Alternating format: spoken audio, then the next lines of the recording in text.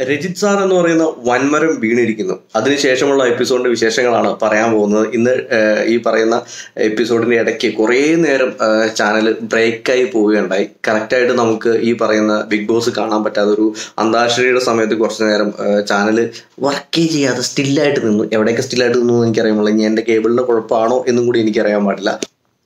ഏതായാലും ഇന്നത്തെ എപ്പിസോഡ് വലിയ കലുഷിതമാവാത്ത കാര്യങ്ങളായിട്ട് വളരെ നോർമലായിട്ട് തന്നെ അവസാനിക്കാനുണ്ടായത്. പക്ഷെ നാളത്തേക്ക് ചെറിയൊരു ഇപ്പോൾ അവസാന ദിവസമായതുകൊണ്ട് അതിൽ അവസാനത്തെ ദിവസത്തിലേക്ക് ബിഗ് ബോസ് പോയിക്കൊണ്ടിരിക്കുന്നതുകൊണ്ട് ഓരോ ദിവസം ചെറിയ ചെറിയ സസ്പെൻസും കാര്യങ്ങളൊക്കെ നമുക്ക് തരും എന്ന് നമ്മൾ പ്രതീക്ഷിക്കണം. അപ്പോൾ അതുകൊണ്ടൊക്കെ അതായത് എല്ലാവരും കൂടി ക്ഷമ കൊടുക്കുകയാണെങ്കിൽ, എല്ലാവരും കൂടി മാപ്പ് കൊടുക്കുകയാണെങ്കിൽ രജിത് സാറിന് തിരിച്ചു വരാൻ പറ്റും എന്ന് പറയുന്നുണ്ട്.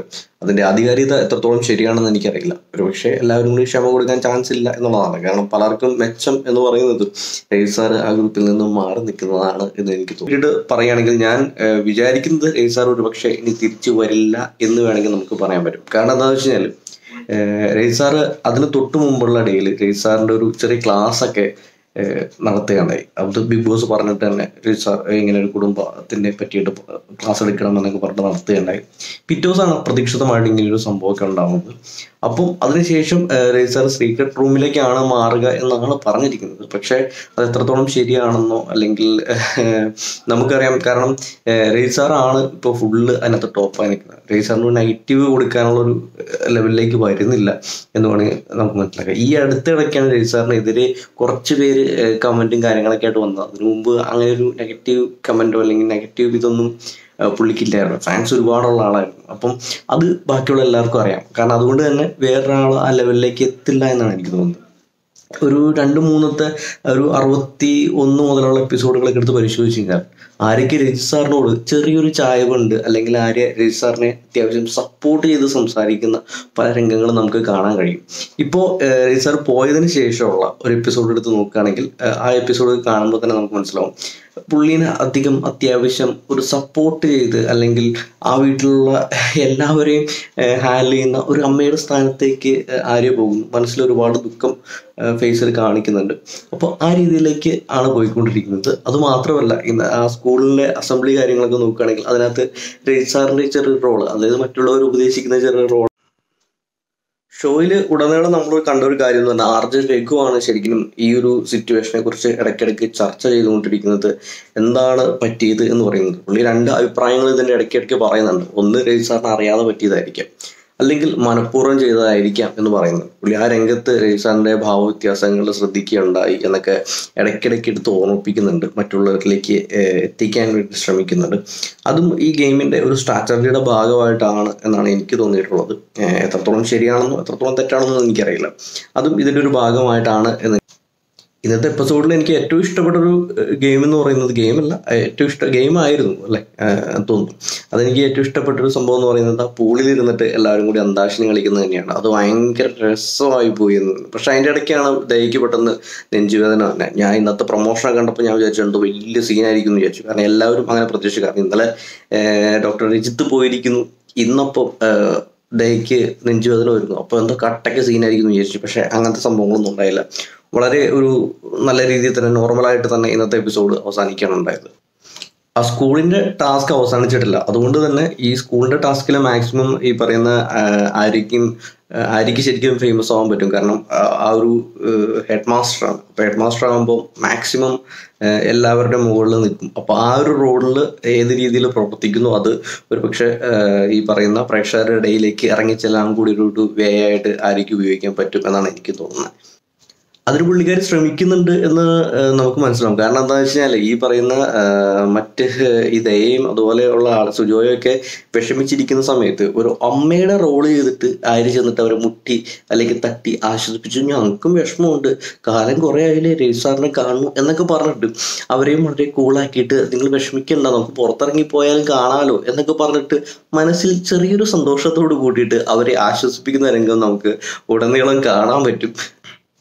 തുടക്കത്തിൽ പാഷാൺ ഷാജിയുടെ ഒരു ഇതുണ്ട്. അതായത് ഇത് ആദ്യമായിട്ടാണോ ഈ പറയുന്ന ബിഗ് ബോസിൽ നിന്ന് ഒരാൾ പുറത്തേക്ക് പോകുന്നത്? ആദ്യമായിട്ടൊന്നും അല്ലല്ലോ പുറത്തേക്ക് പോകുന്നത്. അതിനിപ്പോൾ എത്രമാത്രം വിഷമിക്കേണ്ട കാര്യമുണ്ടോ എന്നൊക്കെ മറ്റുള്ളവരോട് ചോദിക്കുന്ന ഒരു ഇതോട് കൂടിയിട്ടാണ് ആ എപ്പിസോഡിന്റെ ഒരു ഇത് ഞാൻ കണ്ടത്. അപ്പം അതും ശരിയാണ്. കാരണം ആദ്യമായിട്ടൊന്നും ആളല്ല പോകുന്നത്. പക്ഷേ ഇത്തരത്തിലുള്ള രീതിയിൽ പെട്ടെന്ന് ഒരാൾ സീക്രട്ട് റൂമിലേക്കാണ് എന്ന് പറഞ്ഞു പോകുന്നത് അത് ഒരു ഉൾക്കൊള്ളാൻ ഉള്ള ഒരു ബുദ്ധിമുട്ട് എല്ലാവർക്കും ഉണ്ട്. കാരണം അവരുടെ ഒരു ടീമിനെ പിടിച്ചു നിർത്തിയത് ഒരുപക്ഷെ രജിത്ത് എന്ന് പറഞ്ഞ ആളായിരിക്കുന്നു. കാരണം ഇവിടെ മേൽനോട്ടം വഹിക്കാൻ രണ്ടുപേരുണ്ട്, ഷാജിയും ആര്യയുണ്ട്. പക്ഷെ ആ ഒരു ടീമിൽ എല്ലാത്തിൻ്റെയും ഒരു ഇത് ഡയറക്ഷൻ കൊടുത്തുകൊണ്ടിരുന്നത് രജിത്താണ്. അപ്പം അതുകൊണ്ട് തന്നെ ആ ടീമിലുള്ള എല്ലാവർക്കും നല്ല ഒരു വിഷമമുണ്ട്. ദയ എവിടെയില്ലാതെ നിൽക്കുന്ന സിറ്റുവേഷൻ ആയിരുന്നു. ദയം ഒരു സ്ട്രാറ്റജി കളിച്ചു നോക്കിയതാണ്. കാരണം ഈ വലിയ മരത്തിനെ ഞോണ്ടുക എന്ന് പറഞ്ഞു കഴിഞ്ഞ് കഴിഞ്ഞാൽ, കാരണം രജിത്തിനെ ചൊറിയുക അല്ലെങ്കിൽ രജിത്തിനെ എതിരെ എന്തെങ്കിലുമൊക്കെ പറഞ്ഞു കഴിഞ്ഞാൽ ഫേമസ് ആവാൻ പറ്റും എന്നൊരു ഇത് അവരുടെ ഇടയിലുണ്ട്. അപ്പൊ അതുകൊണ്ടാണ് ഏത് നേരം അവർ രജിത്തിനെതിരെ നിൽക്കുന്നത് എന്നാണ് എനിക്ക് തോന്നിയിട്ടുള്ളത്. ഹൃദയവേദനയാണ് ഇന്ന് അവർ ശരിക്കും പ്രൊമോഷന് വേണ്ടിയിട്ട് ഉപയോഗിച്ചത്. അപ്പം അതുമാത്രമല്ല, അതിനകത്ത് അന്താക്ഷരി ഉണ്ടായിരുന്നു. പഴയൊരു കാലഘട്ടത്തിലേക്ക് പോകുന്നു, നിങ്ങൾ പാട്ട് പാടുന്നു. കാരണം നമ്മളൊക്കെ ചെറുപ്പത്തിൽ ഏറ്റവും കൂടുതൽ കളിച്ചിട്ടുള്ള ഒരു കളിയാണ് പാട്ട് പാടുന്നത്. പാട്ടിന്റെ അവസാനത്തെ അക്ഷരം വെച്ചിട്ട് ഈ പറയുന്ന അന്താക്ഷരി കാര്യങ്ങൾ കളിക്കുന്നു. അതിനിടയ്ക്ക് ഇതുപോലെ രജിത് സാറിനെ ഔട്ടാക്കിയതിന്റെ പേരിലുള്ള കുറെ ചർച്ചകളും കാര്യങ്ങളൊക്കെ ഇങ്ങനെ വന്നുകൊണ്ടിരിക്കുന്നുണ്ട്. അതും രസമായിട്ട് പോകുന്നുണ്ട്. രജിത് സാറ് മനഃപൂർവ്വം ചെയ്തതെന്ന് പറയുന്നവരുണ്ട്, ഇനി അതല്ല ആ ഒരു നിമിഷത്തിൽ വേണ്ടി ചെയ്തതായിട്ട് പറയുന്നവരുണ്ട്. അപ്പൊ അങ്ങനെ പല അഭിപ്രായങ്ങളും ഇതിന് വരുന്നുണ്ട്. അത് ഇങ്ങനെ ഇടയ്ക്കിടയ്ക്ക് വന്നുകൊണ്ടിരിക്കുന്നു. അതും ഇതിന്റെ ഒരു ഇന്നത്തെ എപ്പിസോഡിന്റെ ഒരു വലിയൊരു രസമുള്ള കാര്യമാണ്. അത് മാത്രമല്ല, പിന്നെ ഇവര് എങ്ങനെ എത്ര പേര് ഇപ്പോൾ രജിത് സാറിന്റെ കൂടെയുണ്ട്, എത്ര പേര് ഇപ്പോൾ മാറി നിൽക്കുന്നു എന്നൊക്കെ നമുക്ക് കാണാൻ പറ്റും. അത് മാത്രമല്ല, ദയക്ക് ഇപ്പോൾ കടിച്ചതുമില്ല പിടിച്ചില്ലാത്ത അവസ്ഥയിൽ ദയ നിൽക്കുകയാണ്. രജിത് സാറിന് ഇഷ്ടമാണ് എന്ന് പറയണമെന്നുണ്ട്. ആര്യ വിഷമിച്ചാലോ എന്ന് വിചാരിച്ചിട്ട് അത് തുറന്നു പറയാനും പറ്റുന്നില്ല. ആര്യയാണെങ്കിൽ ആര്യയും ഷാജിയൊക്കെ ആ ലോട്ടറി അടിച്ചൊരവസ്ഥയാണ്. രജിത് സാർ ഇനി വന്നാലും കുഴപ്പമില്ല. കാരണം ഈ ഒരു ഒറ്റ ആയുധം കൊണ്ട് തന്നെ രജിത് സാർ എത്ര മോളിൽ പോയാലും വെട്ടി താഴെ ഇടാൻ നമുക്ക് പറ്റും. ഈ ഒരു കാര്യം ആ പറയുന്ന സത്യസന്ധത എന്ന് പറയുന്ന ആ ഒരു സാധനം പിടിച്ചിട്ട് ഈ ഒരൊറ്റ ആരോപണം ഉപയോഗിച്ച് തന്നെ രജിത് സാറിന് എത്ര കാലം വേണമെങ്കിലും വെട്ടി താഴെ ഇടാൻ പറ്റും. ആ ഒരു പ്രതീക്ഷയിലാണ് അവരും നിൽക്കുന്നത്. കാരണം ഷാജിയും ആര്യമായിരിക്കും ഇനി വരുന്ന ടോപ്പ് എന്ന് പറയുന്നത്. അപ്പോൾ അവർക്ക് മാക്സിമം ഉപയോഗിക്കാൻ പറ്റുന്ന ഒരു ഇത് ഇന്നത്തെ ഈ ഒരു സാഹചര്യം കൊണ്ട് ഉണ്ടായിട്ടുണ്ട്. അപ്പം ഇതെത്രത്തോളം ഇത് ഇനി പറഞ്ഞുണ്ടാക്കിച്ചതാണോ അതോ ഇനി പറ്റിപ്പോയതാണോ എന്ന് നമുക്കറിയില്ല.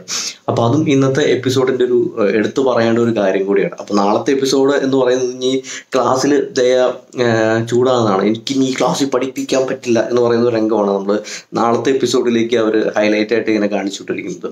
അപ്പം അതിനി എങ്ങനെയായിരിക്കും എന്ന് അറിയാൻ പാടില്ല. അപ്പോൾ അതൊന്ന് കണ്ടു നോക്കണം. അപ്പോൾ നാളത്തെ എപ്പിസോഡിന് വേണ്ടിയിട്ട് നിങ്ങളെ പോലെ തന്നെ ഞാനും വെയിറ്റ് ചെയ്യുകയാണ്. അപ്പം ഈ ചാനൽ സബ്സ്ക്രൈബ് ചെയ്യുക, നിങ്ങളുടെ അഭിപ്രായങ്ങൾ രേഖപ്പെടുത്തുക. രജിത് സാർ തിരിച്ചു വരണം എന്ന് ആഗ്രഹിക്കുന്നവരാണെങ്കിൽ തിരിച്ചു വരാൻ വേണ്ടിയിട്ട് പ്രാർത്ഥിക്കുക. തിരിച്ച് വരരുതെന്ന് ആഗ്രഹിക്കുന്ന കുറച്ച് പേരുണ്ട്, അത് നമുക്കറിയാം. ഏതായാലും നല്ലൊരു എപ്പിസോഡായിരിക്കും നാളത്തേന്ന് നമ്മൾ പ്രതീക്ഷിക്കുന്നു. കാരണം 2-3 ദിവസമായിട്ട് ഭയങ്കര ടെൻഷനും കാര്യങ്ങളും മാത്രം. ഇടയ്ക്ക് കുറേ ഗെയിംസും കാര്യങ്ങളും വന്നപ്പോൾ നല്ല രസമായിരുന്നു. എനിക്ക് ടെൻഷനും കാര്യങ്ങളുള്ള എപ്പിസോഡ് അധികം ഇഷ്ടമുള്ള കാര്യമല്ല. പക്ഷെ അത് കാണാനാണ് ഏറ്റവും കൂടുതൽ ആളുകൾ ഇരിക്കുന്നത്.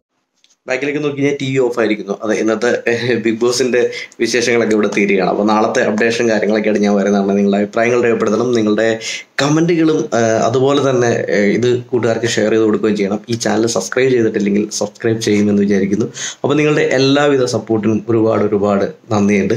ഇനിയും ആ സപ്പോർട്ട് കൂടെ ഉണ്ടാവുമെന്ന് വിചാരിക്കുന്നു.